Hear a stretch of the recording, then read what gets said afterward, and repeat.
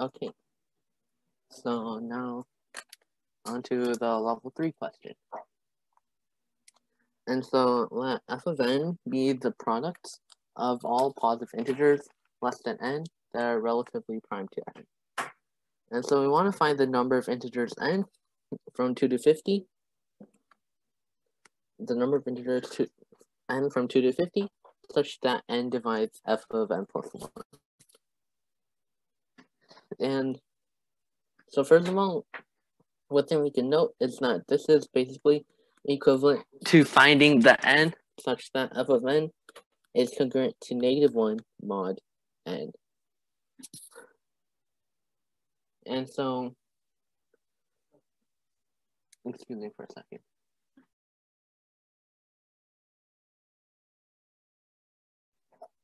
Okay, sorry about that. So now,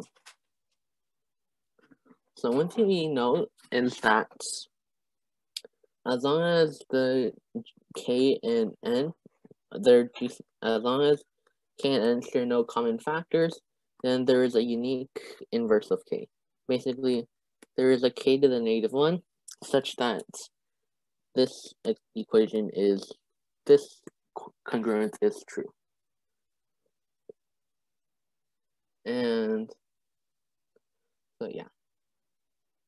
And as long as k squared is not congruent to 1 mod n, then that means that the inverses can pair off. And the reason that if k squared is congruent to 1 is true, then we can't pair them off is because the inverse itself is just equal to the number. And in that case, trying to pair them off is useless because there's only one to begin with. And so now, if k squared is congruent to 1 mod n, then we also have that n minus k squared is congruent to -k squared or k squared. And we already know that this is congruent to 1 mod n. And so that means that now we can do a pairing between k and n minus k. And here we're assuming that n is not equal to 2. Because if n is equal to 2, then this won't work. So n equals 2 is a special case that we'll treat later on. And so now we have that k times n. So now we have that k times n minus k is congruent to -k squared or -1 mod n. And so that means that these pair up to -1. And this is, so as long as n is not equal to 2, then there is no k such that k squared is congruent to 1 mod n, and k is congruent to, k is congruent to n minus k mod n. So this is never true, as long as n is not equal to 2, because it requires that n is even. And so that means that the total product mod n is just congruent. Oh, and in this case, we're once again ignoring the 2 case. So everything from here is going to be ignoring n equals 2. And so now we can see that the total product,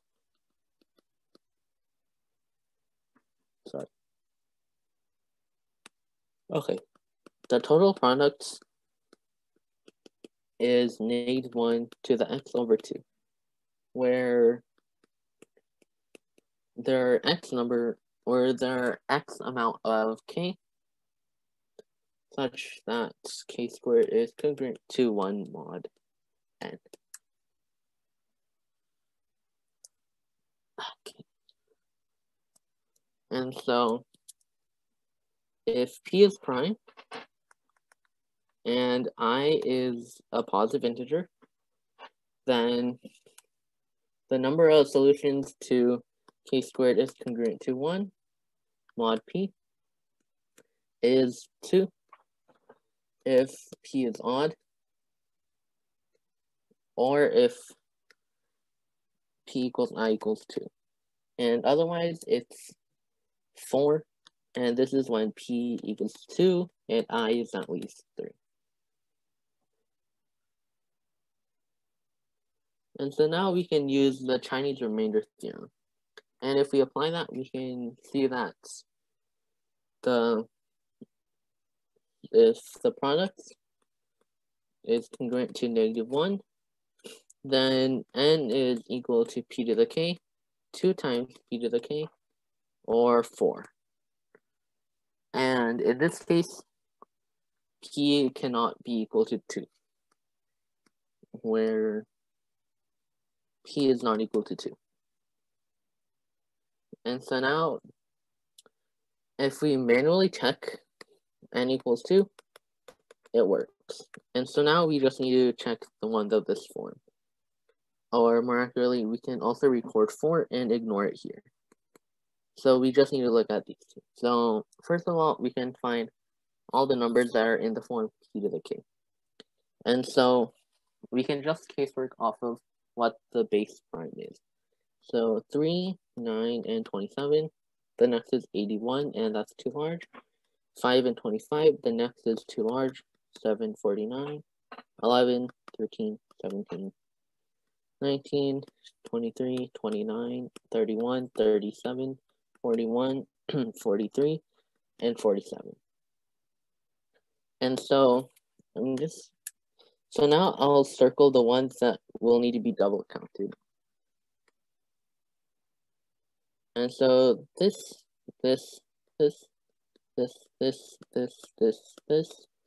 and this will be double counted for the 2 times p to the k case. And so if we count this up, this leads to a total of 28. And there were already 2 here, so 28 plus 2, and that's equal to 30. And so the answer is 30. So does anyone have any questions about this problem?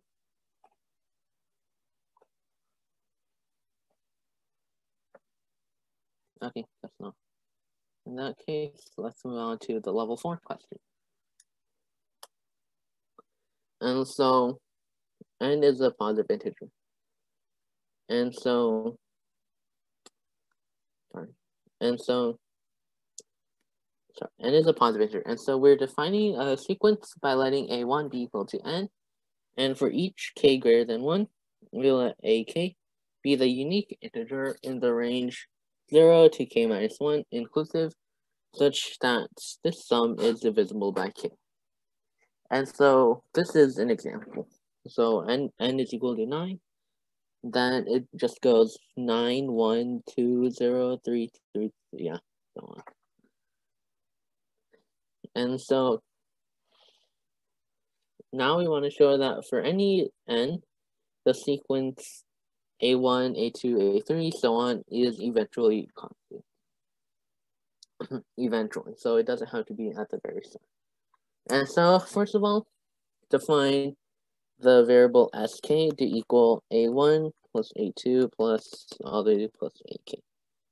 The s is just for sum. And so now we let bk be the average value of the a's. So basically, sk divided by k. And this is the average values. And so by the definition of s, we have that sk plus 1 is equal to sk plus ak plus 1. And so we can substitute in sk equals k times bk. And sk plus 1 is just conversely in the same manner equal to k plus 1 times bk plus 1. And so when we substitute this in, what we get is k plus 1 times bk plus 1 is equal to k times bk plus ak plus 1. And so what that leads to is bk plus 1 is equal to k times bk plus ak plus 1 divided by k plus 1. And so this is equal to k over k plus 1 times bk plus AK plus 1 over K plus 1. And so now we have that K over K plus 1 times BK is less than 1 times BK, which is obviously just BK. And so now we also have that AK plus 1 over K plus 1 is at most K minus 1 over K plus 1. Sorry, not K minus 1. Is at most K over K plus 1, which is less than 1. And so what that leads to is that BK plus 1 is less than BK plus 1. And so now, remember how we defined BK. And so we're given in the problem that AK is defined such that the sum is divisible by K. And so what that means is that BK is always an integer. And so since this is true, then that means that BK plus 1 is at most BK. And so now we have that BK forms a sequence. Forms a non-increasing sequence of positive integers. And this always is eventually constant.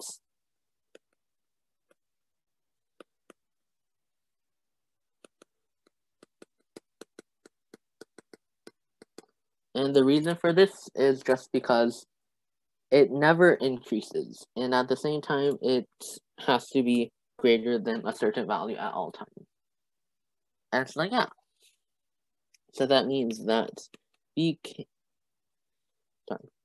plus 1 is equal to BK for a large enough B.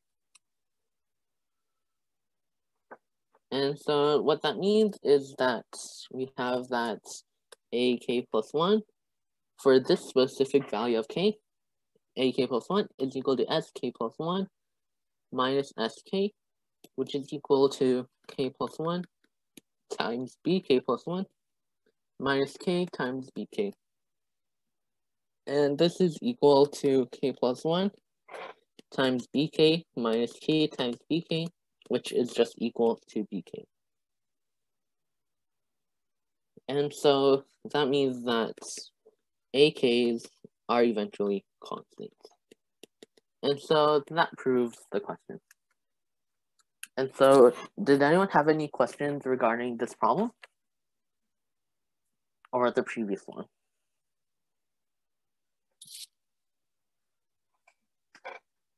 Okay, if not, then thank you for coming. And so the video recording will be posted later to the classroom. And next week, the guest speakers will be Chris Goa and Alex Chen. And so thank you for coming again, and see you next week.